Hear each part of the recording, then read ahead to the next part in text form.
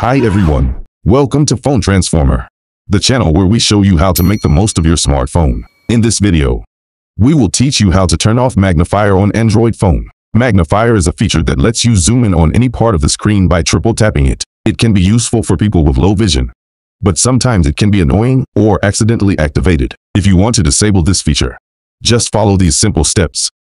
Step 1. Open the Settings app on your phone. You can find it by swiping up from the bottom of the screen and tapping on the gear icon. Step 2. Scroll and tap on Additional Settings. This is where you can customize various options for your phone. Step 3. Navigate to the Accessibility section. This is where you can adjust the settings for people with disabilities or special needs. Step 4. Then click on Vision. This is where you can change the settings for how your phone displays text and images. Step 5. Now tap on Magnification. This is where you can enable or disable the magnifier feature. Step 6.